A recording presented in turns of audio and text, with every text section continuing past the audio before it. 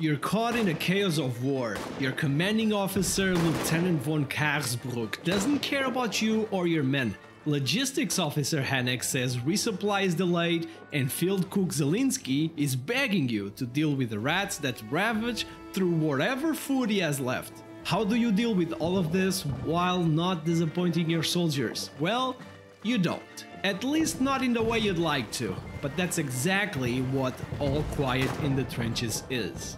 Let me show you what it is all about. The game is split into 3 distinct parts. Let's call them scenes to make it easier. The first is really obvious, it's in the name, the trenches. It's always where you start the game. It's the area between war itself and the camp, where while your soldiers won't be shot at, they still have some pretty urgent and necessary tasks to do. We'll come back to this one later. Then you have the camp. This is the relaxed area. Who am I kidding? No, it's not. There's no time to relax in war, but it is the one place where you find yourself a little off battle and theoretically you have more time to get your soldiers into fighting shape. Don't worry, that's also not happening. Finally, you have the combat scene, the battle. This is where you'll see your allies, other groups of German soldiers, and also the enemies on the other side as French units. This is where really bad things might happen, so you really have to be careful and thoughtful of how you move and approach different situations. I'll go through it in more detail later. Now let's get back to the trenches. All Quiet in the Trenches is now out on early access as a PC Steam exclusive. Developed by Totally Not Aliens, I love that name for a studio by the way. It sits currently at very positive on Steam with 155 reviews, which is a really good indicator.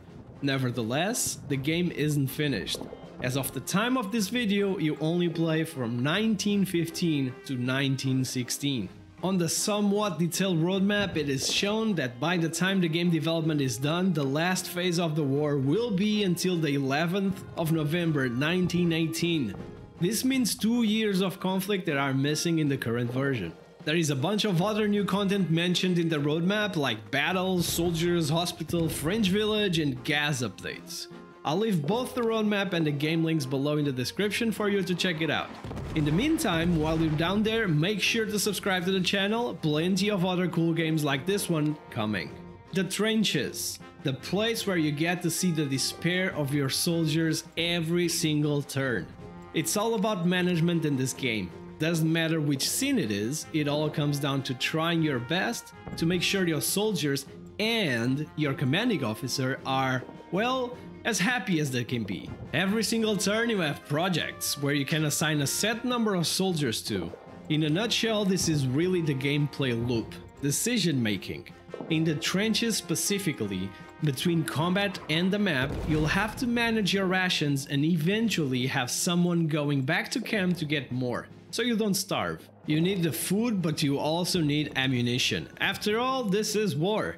Going back for ammo is another one. There might be the occasional message to the headquarters that needs to happen quickly.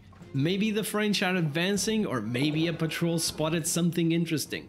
These are only some of the available projects that might pop up, and again, the devs mentioned there will be more variety in the future with further updates.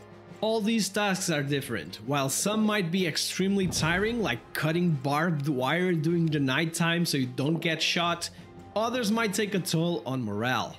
Remember when I said it's all about decision making? Yep, basically picking the right soldier for the right tasks at the right time to the best of your abilities. From the trenches, you can either advance and go to combat or go back to camp. Let's check out the camp now. In our little base, you'll meet new characters. Yes, they are always the same ones and they're not randomly generated. This is unfortunate because I'd love to be able to customize or at least change the name of our soldiers, which the developers already stated it's probably not happening.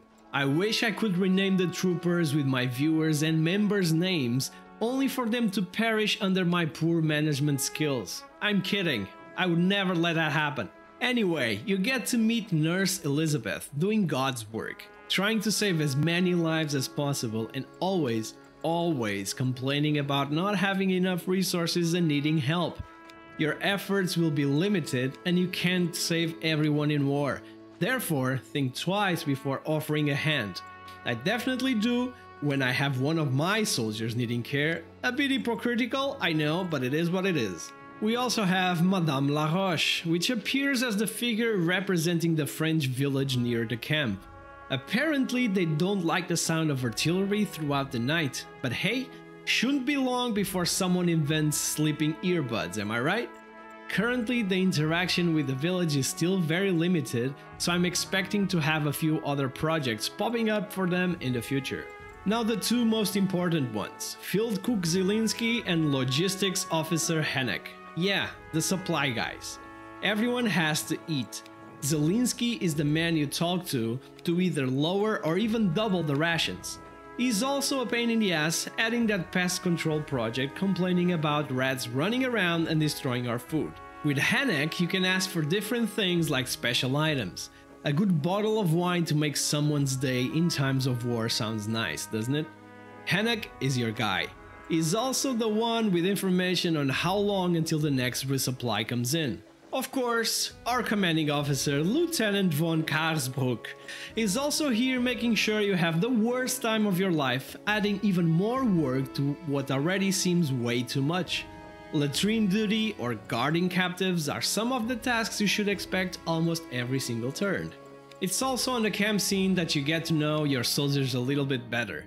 You have the option to talk with them to impose punishments, grant rewards, remember the bottle of wine, and of course, their personal issues, whatever is going on in their minds in these unhappy times. Each of your soldiers has different personality traits and skills.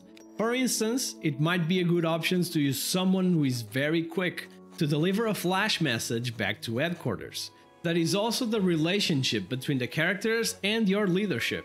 Things might not always be great, and these not so great relationships can lead to some suboptimal events. Let's leave it at that. The circumstances are also highly dynamic. There can be a heat wave or a case of the Blue Monday rain. They can be hungry or the opposite, feeling better because they decided to double their rations. They can be tired up to the point where they can even collapse and end up in the field hospital. Trust me, you do not want to overwork them. Finally, the combat phase. To me personally, the best part of the game. If something, it does a great job of depicting the chaos that war is. Usually, you always have a primary objective, which can be either crossing a river to get to an advantageous point, or the absolute opposite, retreat. It can be also something different like searching for ammo and supplies while trying to duck shots and artillery volleys. You always have a pretty good overview of your surroundings, both from the enemy and friendly sides. It's easy to see what different platoons are doing and what will be their next action for the turn to come. Depending on those, you can also adjust your own orders. If you spot a close friendly German group taking an offensive stance and going for a push, you might consider doing some suppressive fire on the enemies to make their life a little bit easier. Casualties of war do happen, and a lot of them. Your soldiers eventually will be injured to the point where you must stop and do first aid for them to survive. The same applies to enemies. There will be times where you can make an injured enemy a prisoner of war and escort them out of there. Again, it really all comes down to your choices. You can try to be the commanding officer the military wants you to be and earn prestige, or go a bit against it by making sure your soldiers have everything they might need to, well, just survive. All Quiet in the Trenches is a great strategy war game. Sure, if you're the kind of player that is looking for more of a hands-on experience, this might be a little slow for you. But if you're the kind of player who loves simulation and management, this turn-based game will absolutely do it for you. I already recommend the game in its current early access state and believe it will be much better when all the announced roadmap is done. Are you looking for some more management simulation games that are like this, also based on past events of true history? Then watch my News Tower video. I have a feeling it won't disappoint you. Don't forget to subscribe. Thanks for watching, have a great day, and I'll see you on my next video. Bye bye.